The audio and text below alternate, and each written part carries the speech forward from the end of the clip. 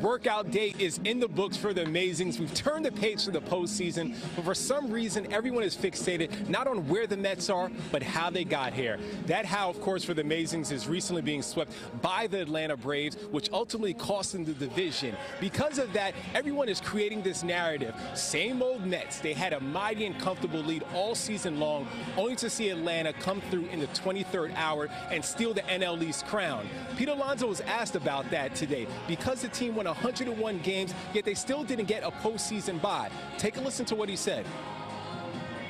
We won 101 games. I think that's the second best record in New York Mets regular season history, so that's something really damn to be proud of. And again, like, we're a resilient team.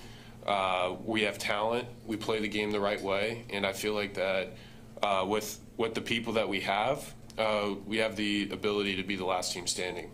And regardless of where we're at in the playoffs, to get where we want to be, we have to beat everybody anyways. Like, to be a world champion, you have to beat everybody. So it doesn't matter where, it doesn't matter when, you just have to do it.